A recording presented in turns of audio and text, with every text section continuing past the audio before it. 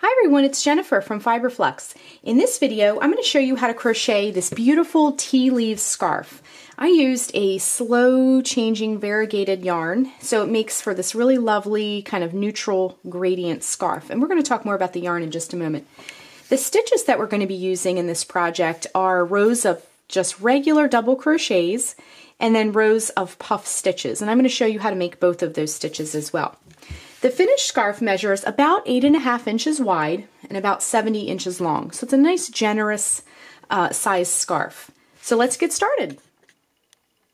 For this project, you'll need a pair of scissors, a tapestry needle, a 6.5 millimeter K crochet hook, and your yarn.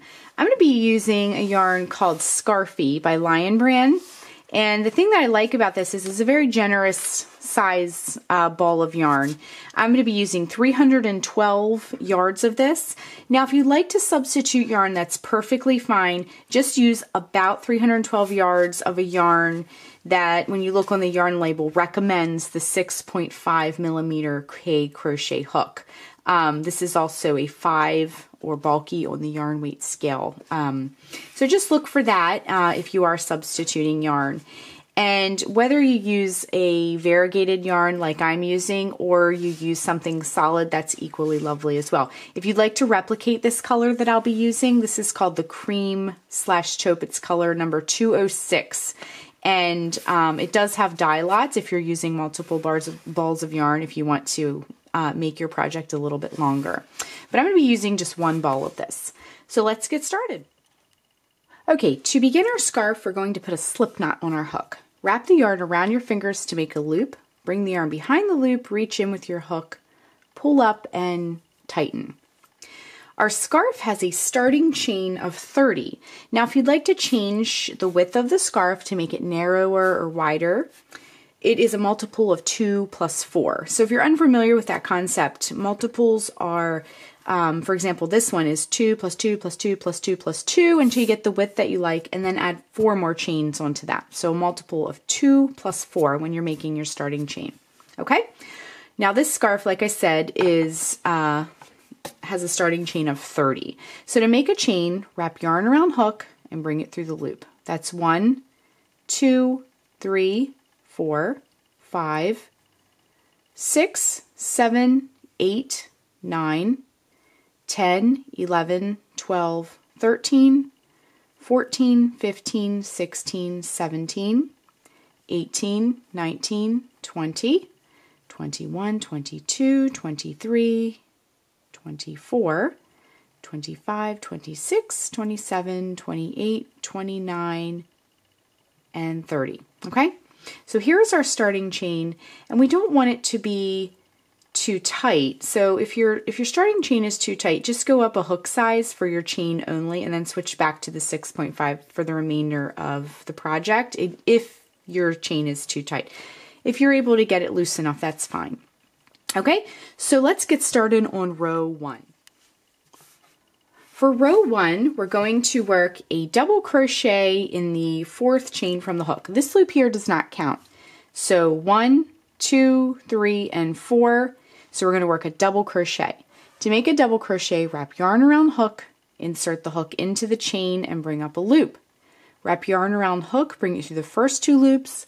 Wrap yarn around hook, bring it through the last 2 loops on your hook. Then we're going to chain 1. Then we're going to skip a chain, and in the chain after that, we're going to do the same thing. Double crochet, chain 1. Just like that. Skip the next chain, and the chain after that, do the same thing. Double crochet, chain 1. Skip the next chain, and the chain after that, double crochet, chain 1. I'm just going to get a little bit more yarn here. You'll find with a larger hook, you'll just kind of zip through your yarn. Okay? Skip the next chain and the chain after that, work a double crochet, chain 1. We're going to be doing this all the way across. Skip the next chain and the chain after that, double crochet, chain 1. Skip the next chain and the chain after that, same thing. Double crochet, chain 1.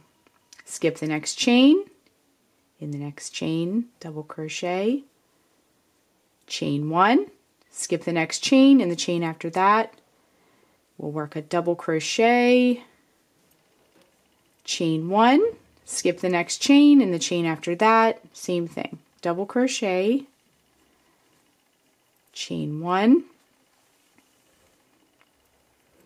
skip the next chain, in the chain after that, double crochet, chain 1, skip the next chain, in the next chain after that, double crochet, chain 1, skip the next chain, in the chain after that, we're getting towards the end, double crochet, chain 1. We're at the last 2 chains, so skip the next chain, and in the very last chain, work a double crochet. We're not going to do the chain 1 part, just the double crochet in that last chain. So row 1 should look like this. It looks like a tiny little ladder. So let's move on to row 2. Okay, so for row 2, we're going to chain 3, 1, 2, 3, and turn our work. Now in this first double crochet that we come to, we're going to work a puff stitch and then a chain 1. So for the puff stitch for this pattern, we're going to wrap yarn around hook, insert the hook. See that stitch right there at the top of that double crochet? Insert the hook into that stitch and bring up a loop. You'll have 3 loops on your hook. Wrap yarn around hook, go back into that same stitch and bring up a loop. You'll now have 5 loops on your hook. Wrap yarn around hook, insert it back into that same stitch. You'll now have 7 loops on the hook. Next, wrap yarn around hook and bring it through all 7 loops on the hook, just like that. Now chain 1, okay? So it'll look like that, a nice little puff stitch. Okay, let's hop over to the next stitch, this next double crochet stitch, and make another puff stitch. So insert the hook, bring up a loop, 3 loops are on our hook. Yarn around hook, insert it back into that stitch, bring up a loop, 5 loops are on the hook. Wrap yarn around hook, insert it into the stitch again, 7 loops are on the hook. Once you have 7 loops on your hook, wrap yarn around hook, bring it through all 7. See, I'm kind of wiggling my hook a little. You might need to kind of shimmy it through. And then chain 1 to close the stitch. Okay, so it kind of looks like that. Okay, let's do this all the way across. Insert the hook, bring up a loop, 3 loops on the hook. Yarn around hook, bring up a loop, 5 loops are on the hook. Yarn around hook, bring up a loop, 7 loops are on our hook. Yarn around hook, bring it through all 7 loops and chain 1. Okay, these puff stitches give it a lot of really pretty texture. So let me just get a little bit more yarn so we can work through our puff stitches. Puff stitches are also nice for accessories because they kind of trap a little bit of heat in, but these more open double crochets underneath will allow some air circulation too. Okay, let's hop over to the next double crochet. Just work it the same way. 3 loops on the hook, 5 loops on the hook, 7 loops on the hook. Yarn around hook, bring through all 7 loops and chain 1. Next stitch, same exact thing. We're doing this all the way across. 3 loops, 5 loops, 7 loops. If you want to practice and see this in more detail, just go back to where we made this first puff stitch. It's a little bit awkward if you have never made one before. They sometimes take a little practice. And with puff stitches, you want your yarn to kind of line up nicely like this. See how it's kind of just all kind of nice and neat. Now, sometimes you'll make one and it'll look a little sloppy. Just pull it apart and, you know, just back up a little bit and make it again. It's absolutely no big deal, okay? So we have 3 loops, we have 5 loops, and we have 7 loops. Bring it through all 7 loops and chain 1. Next stitch, 3 loops, 5 loops, 7 loops. Sometimes what I like to do is kind of pinch the bottom and kind of like get everything nice and lined up. Go through all 7 loops and chain 1. Next stitch, 3 loops, 5 loops, 7 loops. You can kind of get it all straightened out, bring it through, and chain 1. We are more than halfway done our row.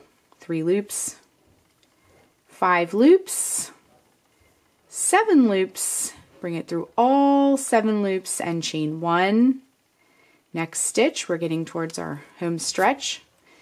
So 3 loops, 5 loops, 7 loops, get all nice and neat if you need to, and chain 1. One more time, 3 loops, 5 loops, 7 loops. It also helps too when you wrap the yarn around the hook.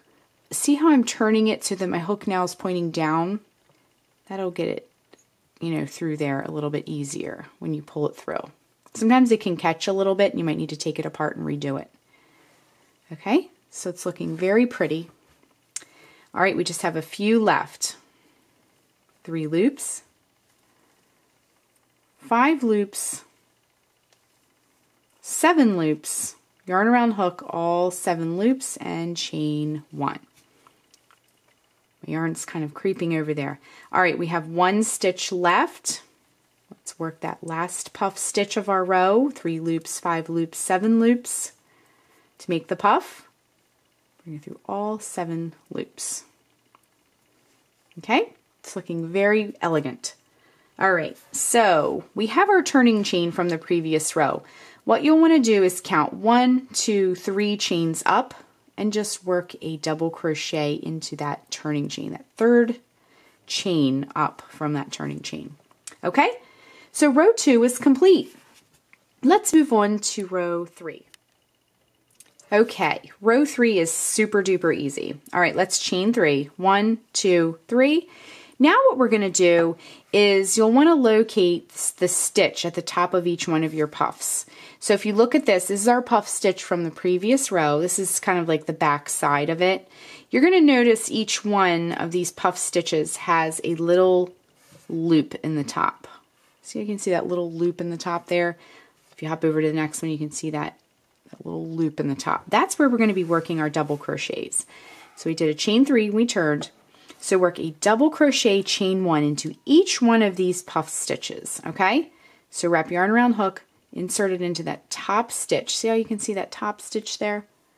Bring up a loop and then work your double crochet and then chain 1. Okay, that's all you have to do. See, now that I've worked the stitch in there, you can kind of see how it's that little loop on top. Okay, let's do the same thing in each puff stitch all the way across. Double crochet, chain 1. Next puff stitch, double crochet, chain 1, next puff, double crochet, chain 1. I'll get a little bit more yarn before it creeps back over. Likes to follow me around.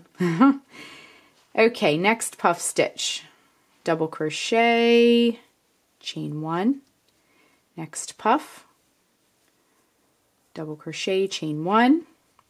Next stitch, double crochet, chain 1. Making these these chain 1s between each of these double crochets is going to give us a more open look. Okay, so we did a double crochet, then a chain 1. Next puff, double crochet, chain 1, double crochet, chain 1. Next puff, double crochet, chain 1, double crochet, chain 1, and the next puff stitch, double crochet, chain 1. Okay, we're out of puff stitches, so our row is almost complete. Let's go back to this turning chain, the same thing we did in the previous row. We're going to count 1, 2, 3 chains up, and then we're going to work a double crochet. Oops, we didn't do our chain 1. So we did a double crochet, chain 1. Now, work 3rd chain up and just work a double crochet into that 3rd chain up on your turning chain row. Whoops, I just dropped my stitch. it happens, right? Okay, so double crochet in that. It's basically just the topmost chain, that third chain up. Okay, so row 3 is complete and it looks very pretty. Now let's flip it over and see how it looks on this side. Our puff stitches are all nice and neat. They look very pretty, and this neutral yarn is setting off these stitches very nicely. Now this yarn has a slight kind of fuzzy, soft quality, but you can still see the stitch definition, which is nice when you're doing, you know, fancier stitches like the puff stitch. Okay, so to finish our scarf, we're going to keep repeating rows 2 and 3 over and over and over until our scarf is as long as we'd like it to be. Now I have this big ball of yarn here, so it's going to be a nice, long, generous scarf. It's not going to be a, you know, a skimpy scarf at all.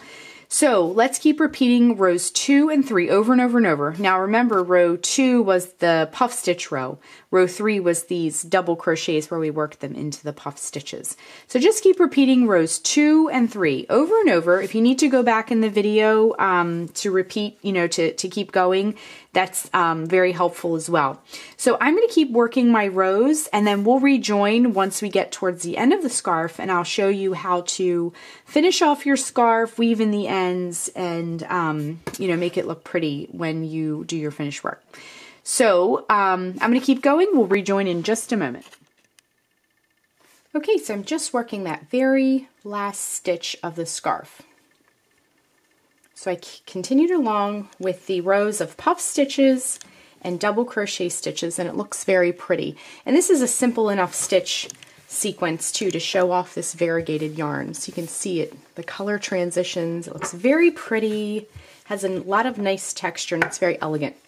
Okay, so once you're done with your scarf, and if you notice too, this is not necessary, but if you want your ends to look symmetrical, I ended on the double crochet row because when we started our scarf, we began on a double crochet row.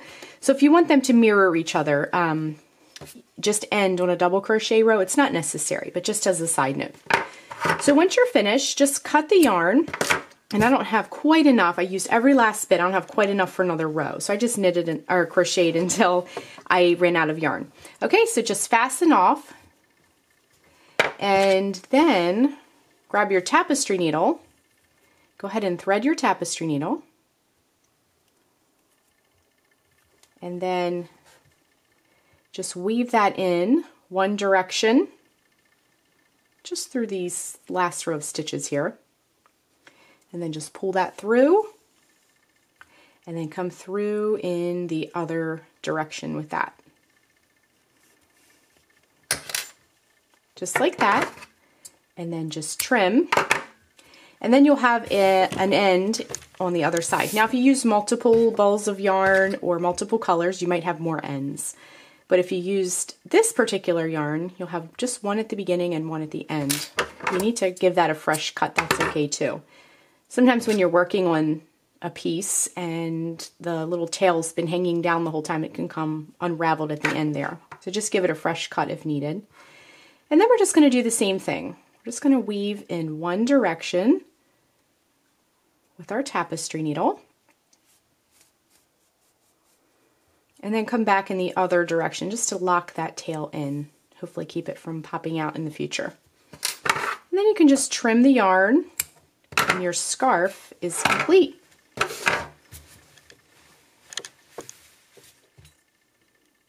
So that is how you crochet the tea leaf scarf. Thanks so much for watching, and be sure and click the subscribe button to get all the latest Fiber Flux video updates. Thanks again.